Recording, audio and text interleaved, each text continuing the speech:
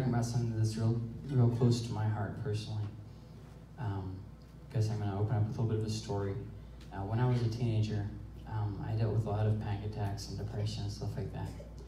And it was very difficult for me.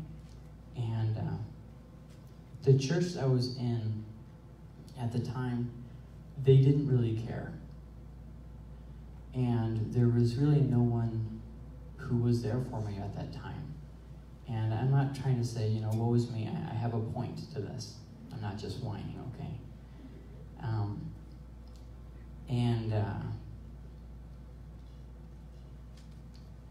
Well, I mean, obviously as a teenager, you're confused enough. But I had no idea what was going on, and I didn't know how to fix it either. And go ahead and go to that first point there, buddy. So, eventually, I came to the point of saying, feelings don't decide what I do. Just because I feel something doesn't mean that that's how I act, right? Sometimes you don't feel like forgiving somebody, but you do anyways. Sometimes you feel like something is right or wrong, but then God says no. I mean, how we feel doesn't dictate what actually is. And a lot of times, especially with things like depression and anxiety, your feelings aren't even, for lack of a better word, real anyways. You feel things that aren't true. And you think things that aren't true. But eventually I came to this idea that just because I feel something doesn't mean I have to decide to do that thing. And I fought and fought. And I remember one point probably was the low of the whole experience was I actually couldn't leave one room of my tiny single wide house. So, I mean, it's not great. And the room was, how mobile homes are. It's probably like, 6 by 6. It's like a cell in there, I swear. What were they thinking when they made those, huh? But anyways, that was kind of the low of my experience there. And, it's still a struggle for me today. It's not like I turned the corner. No, the struggle's still there. Most people don't know, but there's 100% of the time that I still struggle with depression and anxiety. It's not like there's some times that are worse than others. It's 100% of the time. It's with me all the time. I have never medicated for it. I don't necessarily say that you shouldn't. I'm just saying I've never taken medication for it. But now that I'm an adult, I'm seeing kind of the opposite.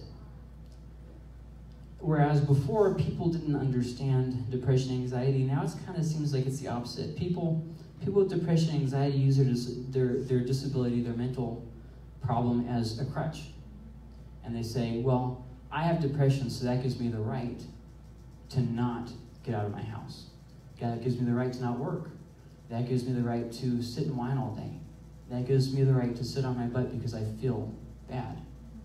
And it's kind of been very confusing for me because I went from this insecure teenager that had no idea what I was going through to having to, buckle up and deal with it, to now it's gone to the other extreme, and it's like it's almost like it's the cool thing to have depression and anxiety. Yeah. Hey, you don't have to deal with it, just kind of let it be, like that old song, let it be, whatever. So that takes me to the second point there on the screen there. I'm depressed, so I'm not going to try. It's okay. Just accept it the way it is. But, that is woefully immature. I mean, this obviously is more close and dear to me than other people, but no. You know how many times the Bible talks about not worrying about tomorrow, not just staying in that place, about the joy of the Lord, about, all these different things. God didn't make us to just accept depression, anxiety, and all those other things. And you'll notice that a lot of the things I'm going to talk about tonight go beyond just depression. If you've had any mental disorder of any kind, I think you'll really find it relatable. We'll be in Joshua chapter 1. And before we read there, I want to kind of say this idea. Go to the next point there on the slide, Benny. Depression isn't a choice, but giving up is. For those of you, I hear this very frequently. I have depression because I have a chemical imbalance in my head. Fine. Okay. I understand. Like I say, I deal with it every second of every single day. I get it. I really do. But giving up is not a choice. I'm sorry, but giving up is a choice. Just because you feel depressed doesn't mean you have to sit and whine and complain and say, that's just the way it is. And I think the church, it's gotten to the point where the church is becoming ineffective because they sit and grope and say, look how poor I feel. I can't get up, woe is me. I don't think that God made us to be like that. I've dealt with this for years now, and this is the conclusion that I've come to. God didn't make us to be like that. No. Just because you struggle doesn't mean that you give up or give in. So let's read in Joshua chapter 1, 1 through 9. Now it came about after the death of Moses, the servant of the Lord, that the Lord spoke to Joshua the son of Nun, Moses' servant, saying, Moses, my servant, is dead. Now therefore arise, cross this Jordan, you and all this people, to the land which I am giving to them, to the sons of Israel. Every place on which the sole of your foot treads, I have given it to you, just as I spoke to Moses. From the wilderness and this Lebanon, even as far as the great river, the river Euphrates, all the land of the Hittites, as far as the great sea toward the setting of the sun, will be your territory. So just so you guys know where he's talking about, the great river, there's two rivers that flow through northern, it's like Syria, I think it is now. The Tigris and the Euphrates, that's what he's talking about. It's basically the southern border of Turkey area. No man will be able to stand before you all the days of your life. Just as I have been with Moses, I will be with you. I will not fail you or forsake you. Be strong and courageous, for you shall give this people possession of the land which I swore to their fathers to give them. Only be strong and very courageous. Be careful to do according to all the law which Moses my servant commanded you. Do not turn from it to the right or to the left, so that you may have success wherever you go. This book of the law shall not depart from your mouth, but you shall meditate on it day and night, so that you may be careful to do according to all that is written in it. For then you will make your way prosperous, and then you will have success. Have I not commanded you? Be strong and courageous. Now he's saying this for the third time. Do not tremble or be dismayed, for the Lord your God is with you wherever you go. You know, it isn't fair what you have to face sometimes, and your enemy doesn't play fair either. Satan doesn't play by rules. He doesn't say, okay, well, here's the rule book of how things are going to go, and good game, guys. He doesn't do that. He is after your destruction. And yes, he will play dirty. I don't know why this catches us by surprise. We are in a war. You're right. It's all around us every day. People are dying and going to hell. That's called a war. This is something that's serious. With depression, you get your eyes all caught up on yourself. You start thinking about your pain, your problem. What about other people? Oh, who cares about them? I've got my problem. Somebody else will go to them, but I got to deal with me. What? Do I need to read what I just read again? So here we have at the beginning of Joshua, Israel's just kind of hanging out. Well, here we are. Moses is dead, so that's a development, but here we are. We aren't going to go back to Egypt, but we'll just stay here a little longer. They're just chilling out by the water. Israel, what are you doing, guys? What's going on, guys? They're just chilling out there. The leader's dead, and you don't see them seeking after God. You don't see them doing anything. You just see them camped out by the river. Well, okay, here we are. We're not going back to Egypt. We'll just stay right here. You see, that's kind of what we do with depression and with life in general in Christianity. I'm not going back to my old sin. I'm just not progressing. God, I'm not falling away. I'm just having myself a pity party that's been going on for months and years and years and years. God, I still love you. I just complain all the time. I still love you. I just can't say anything nice about anybody. I just gossip and gossip and gossip. But I still love you. Here I am. I'm not going back to Egypt. I'm just staying here. So that takes us to the next point there on the screen there, buddy. So in verse 1 through 2, let's look, we'll go a little bit more side by side on this. And now it came about after the death of Moses, the servant of the Lord, that the Lord spoke to Joshua the son of Nun, Moses' servant, saying. Okay, so here we have the setup. This is Joshua. Okay, all right. We know what's going on. Moses, my servant, has said, now therefore arise, cross this Jordan, you and all this people, to the land which I am giving to them, to the sons of Israel. It was not somebody else's problem. See, what we do when we go through hard times, or when we get discouraged, we say, maybe it was my fault. Maybe it was just something I did wrong. Or we say, it's all their fault. Get over it. You fight. You take up what God has called you to do, and you move forward. We don't sit at home and whine about our situation. We move forward in the power of the Holy Spirit, because He has better things for us than just a service on a weekend. He wants to make our lives with purpose. That's different. You can be going through the worst struggles in life, have the hardest life in the world, and still have joy. Or you can live miserable. But you can't have both. So here we see in verse 2 the idea of moving forward. Don't just exist where you are. And that's unfortunately what I see a lot of Christians who have depression and similar issues, they do. They just exist. Well, I can't deal with this because I have a chemical imbalance in my head, so I don't have to deal with it. Where did you get that? Yes, you do have a physical problem with your body, much like somebody who has a broken leg. But does that mean that you don't do anything with your life? Does that mean you just exist? Where in the Bible did God say, I have created you to just sit on your butt all day and exist? God has great things for us if we will only go forward to the land that I have promised you. Or sit and mope by the Jordan. You can't have both.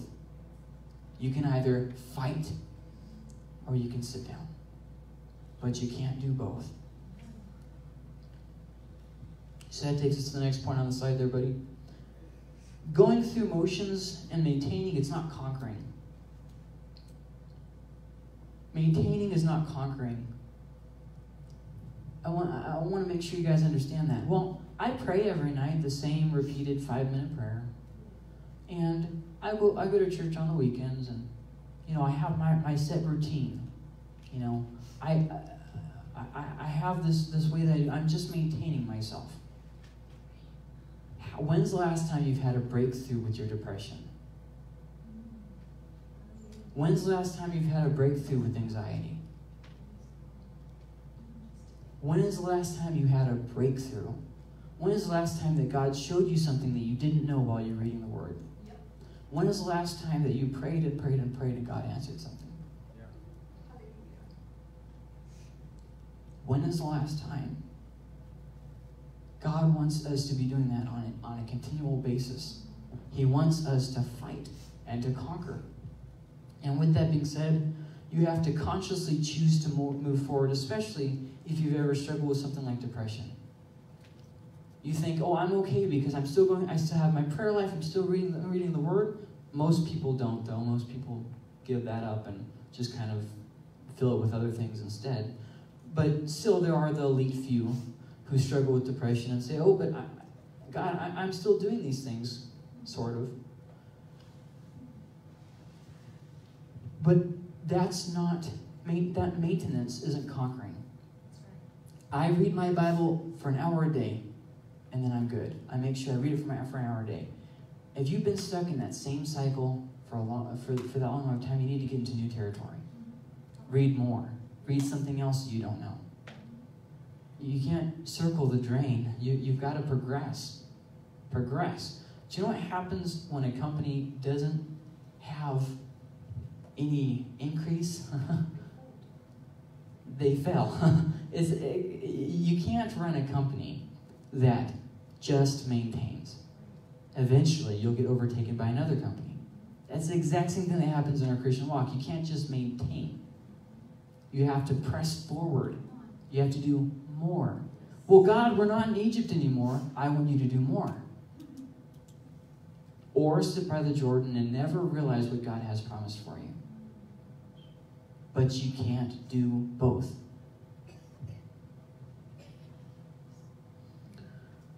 And when you make this decision, it's kind of like breaking free from a fog. 1 minute you're in it, and then slowly you gradually get out of it, and then you look back and you say, wow, I didn't realize how bad I'd gotten. Verses 3 through 6. Every place on which the sole of your foot treads, I have given it to you, just as I spoke to Moses. From the wilderness and this Lebanon, even as far as the great river, the river Euphrates, all the land of the Hittites, and as far as the great sea, toward the setting of the sun will be your territory. No man will be able to stand before you all the days of your life. Just as I have been with Moses, I will be with you. I will not fail you or forsake you. Be strong and courageous, for you shall give this people possession of the land which I swore to their fathers to give them. You know one of the biggest reasons why Christians lack victory and why Christians lack direction in their life?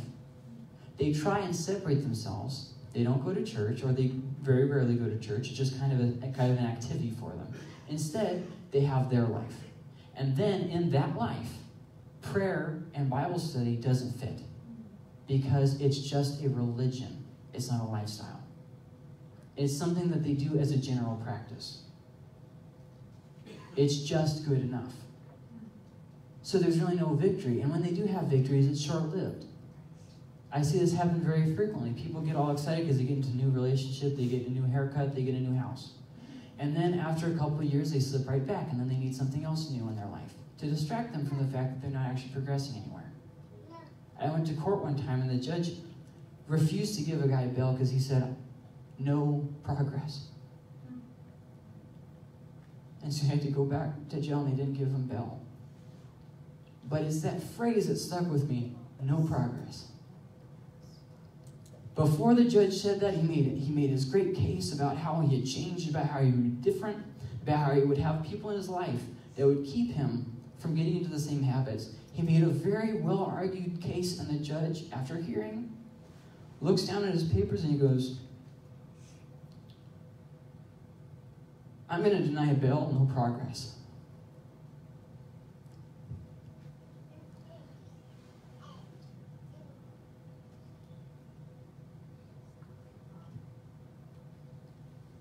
What we see here is that we are guaranteeing victory in Christ. We're not guaranteed that there will be no struggle. In fact, God just told Joshua, I'm calling you into the battle. That's where I'm sending you. And then we get surprised that we're in problems. God has called us to a battle. He has called us to something bigger, something better. He's promised a battle, but he's also promised victory in Christ. Not in earthly pursuits. I'm not saying you're going to get the car that you want, the house that you want, the job that you want. I'm not going to say that everything's going to go well. But I'm going to say that you will experience victory. Everywhere where your foot treads, you'll have victory. And if you never get over what you're going through, you'll still have victory. That's what's promised. Joshua never saw the end to the battle, but he saw victory everywhere that his foot went.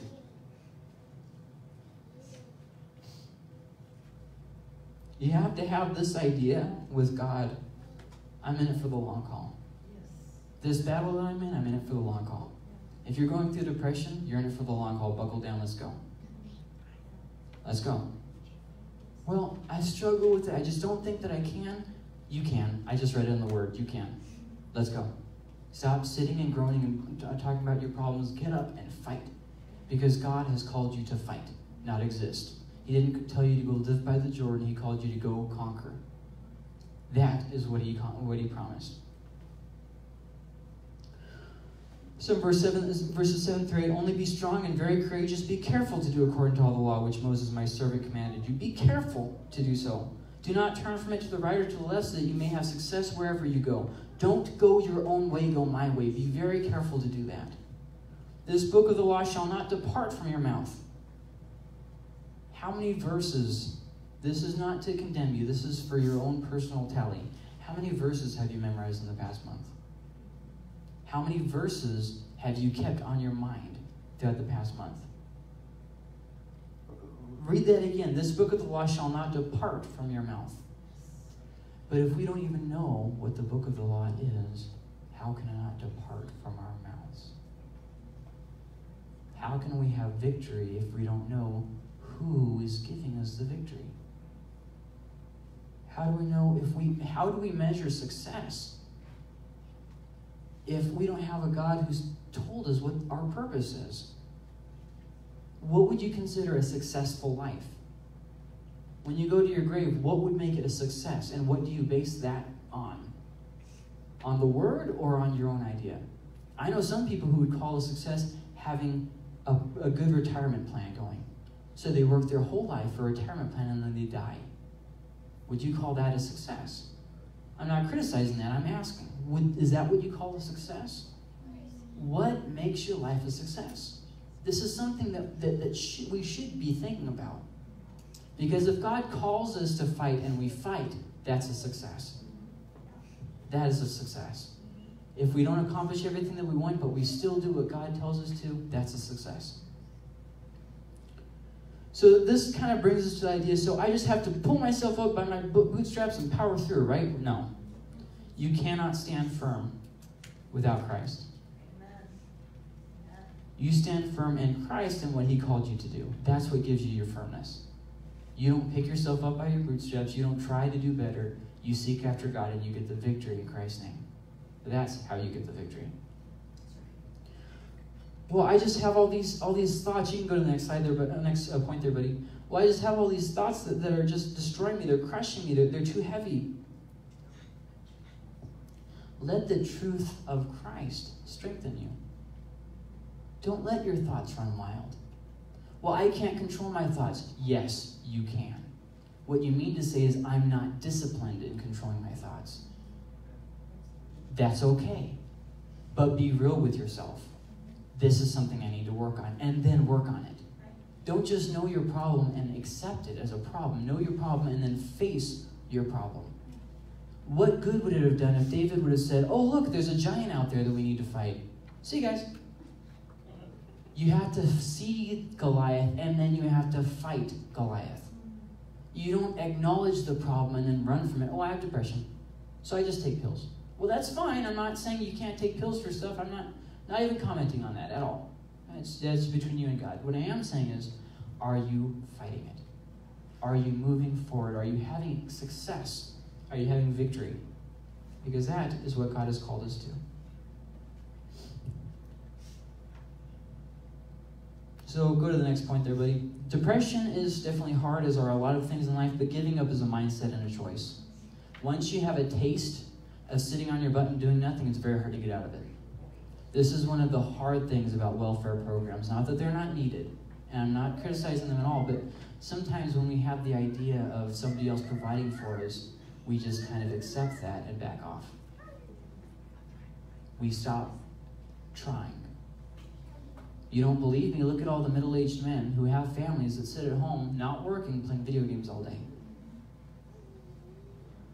You can't tell me that's responsibility. I was talking to one, he said, oh, I can't work because I have seizures. Okay, all right, that's a legitimate health problem, but he walks all around town. He's never at his house resting, he's never at the hospital, he's always walking around town. So are you sure you can't work? Now, I'm not saying this to tear anybody down. I'm saying this so that you can think about yourself. I don't want you to go out of here thinking about how you can tear down other people and how you're better than somebody else. I want you to walk out of here saying, how can I grow? Amen. How can I have victory in my life? Yes. And that's what I'm really getting at. You can't let your thoughts run wild. Well, this situation is irritating me. Okay, God brings good out of it. I can't do this. Wrong. You can do this. God has called you to do good works. That's what He's called you to do. Ephesians actually says that I have called you to do good works in Christ Jesus. So I think you can do this. I'm a failure. False. No one is a failure who obeys God. No one is a failure who obeys God. It didn't go your way, maybe.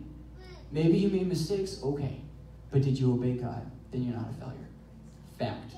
Take that to the bank and cash it, because that is true. You know, one of the real turning points for me was that God told me something very, very enlightening. See, I was trying to get over my anxiety and depression so that I could go, focus on something else. And this is what God showed me. He said, you will go to the grave without having victory. And then he said, I have given this to you because you wouldn't have learned it otherwise. Do not try to look for the day when this will not be afflicted on you, because you will go to the grave with depression and anxiety. And then he said this, but there's your hope. When you get to heaven, you won't. Amen. Hallelujah. You won't have it.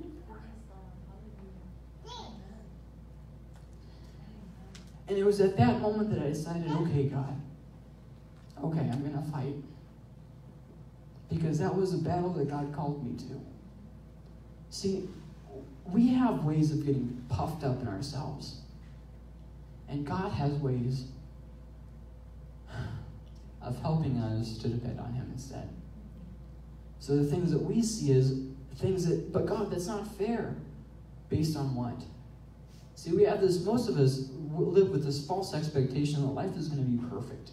And anytime that it's anything less than that perfection, we tell God that it's not fair. Chuck's in a wheelchair. I have anxiety and depression. See what I mean? What do you base this idea of fairness on? You can't choose your life. You choose what to do with your life. And there's a real difference there. Just because you have a struggle doesn't mean you have an excuse. You fight. You fight. When God said, take up your sword and fight, he didn't say, unless you have depression. He said, take up your sword and fight. My parents had this idea, which I actually have never heard it from anyone else except from them. They always told me this, we accepted the fact that divorce for us was not an option. So we never even mentioned it. We never brought it up because we decided it wasn't an option. I want you to think about that. Wow. Okay, now, let me kind of throw a little bit of another idea on that. You can be married, okay. Or you can be married with joy. It's easy, in a way, to stay married. In a way. You keep your mouth shut and you just kind of walk away when you're really irritated. But it's harder to stay married and enjoy it. See, a lot of us, we're kind of in that place with our Christian walk. I'm a Christian. I'm not enjoying it. I'm not having victory. I'm not moving forward, but I'm a Christian. Much like, I'm staying married. I hate my wife, but I'm staying married. To what profit? To what profit? If you aren't experiencing victory in your life, to what profit? See, we should be living in a place where God is able to show us more. And I'm getting too long, so let's kind of move ahead. That takes me to the next point on the slide. You have to come to the realization that quitting isn't an option. And when I say quitting, I'm not just talking about leaving the faith. I'm also talking about living without joy. Living, just accepting your problem, and I'm just going to live with it. You have to choose that that's not an option. You have to consciously make the decision to fight. And here's the thing, don't waste your energy. How do you waste your energy? By giving up. When you give up, it takes energy to give up. And then you teach yourself to give up. In fact, go to the next point there, buddy. Oh, previous one, I guess it was on that slide maybe. No matter what my situation, quitting, complaining, being negative is not an option. Okay, yeah, go to the next slide. I guess it is on the next one. I have it somewhere. Next one. Did you know that scientists have discovered that when you complain, it actually teaches your brain to look for the negative? It rewires your brain when you complain. Did you know that? That is crazy wild, isn't it? Did you know that it takes a long time to retrain the patterns of your brain?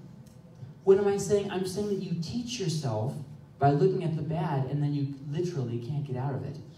Because you have to retrain your mind. You have to do something that you've never done before. That you've never done before. There's people who struggle with depression that they still get up whenever they want. Set an alarm clock and get up at that time. Do it. Get up, take a shower, be up. Even if you don't have a job, get up, take a shower, be up. Retrain your mind. Retrain yourself. If you can train yourself to give up, you can train yourself to fight. With time. So don't waste your energy giving up. Gossip, bad thoughts, complaining, go to the, no, don't go to the next slide. We all have limited energy. And especially people who struggle with depression and those kinds of things, they have even a lower energy output. Do you want to waste your energy with that kind of crap?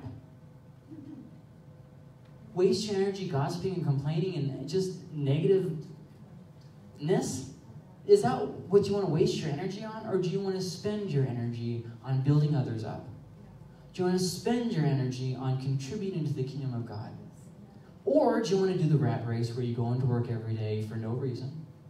You accumulate wealth for no reason, and then you die for no reason.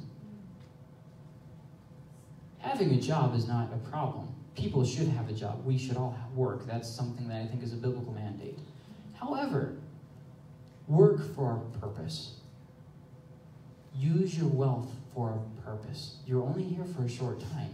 Use it strategically for the kingdom of God. Or always have off days and wonder, why do I feel like I don't have a purpose? How do I find what God's will is for my life? And go through that same cycle over and over again. Your choice. You can stay by the Jordan or you can conquer. Whatever you want to do. So, a few things in closing. First off, control your thoughts. That's really, really one of the top things there. Do what's right no matter what you feel. Well, I don't feel like doing that. Do it anyways. Learn to not quit in life. Finish projects. Did you start exercising? Keep exercising.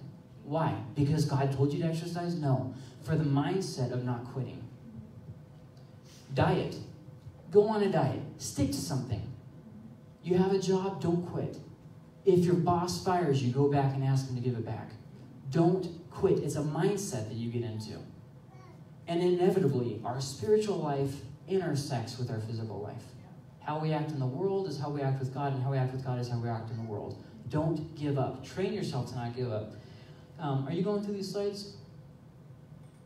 Go to the next point there, buddy. On the next slide. I just kind of assume that you know what I'm thinking, so know what I'm thinking, okay? So learn to not quit in life. And learn to enjoy life. And then learn to enjoy God. How do you enjoy life? How do you enjoy God? First off, worship. Worship isn't something that you do when you feel like worshiping. It's kind of a paradox. To truly worship, you think that you have to be happy so you can worship. But the opposite is usually true. Usually if you don't feel like worshiping, that's the only time you really can worship. It's a whole thing.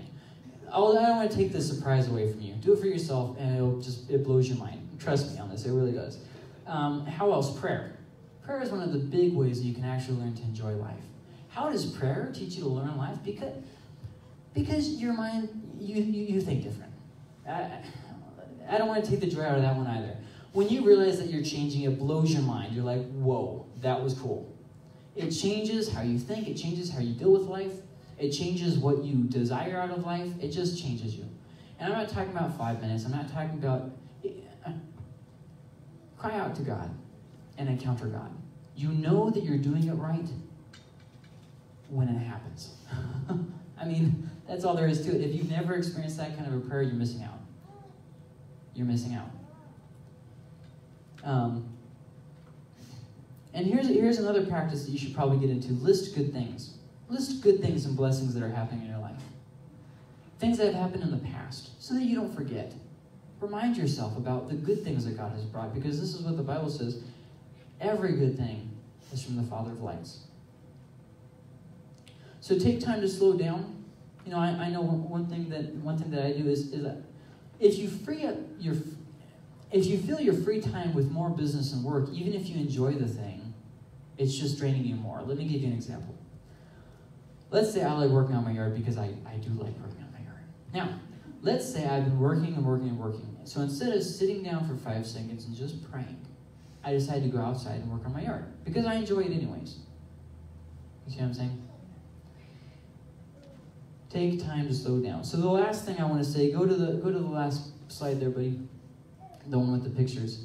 Now, I went down, can you turn off these lights here? Joe, Lewis, would you mind? Or Joe, that's fine. I forgot there's two Joes there. This is over by the high school. Now, these pictures were taken on the exact same road. This is facing the high school. Look at all the dirt and ugly. Just terrible. The next picture, this is turning immediately around. This is exactly the opposite side of the road. Now, go to the next slide. Here it is again from another angle. Go to the next slide. And there it is. That's exactly how it is with depression. Your life is kind of like a road. What do you want to focus on? The ugly or the good? They're both there. I think that these pictures are just fantastic to show what I'm talking about. They're both there. You can go ahead and turn the light on. They're both there. You have to choose what to look at. Well, all that's happening to me is bad things because you're looking at dirt. So let's close off with this, verse 9. Have I not commanded you, be strong and courageous? Do not tremble. Do not tremble or be dismayed. For the Lord your God is with you wherever you go.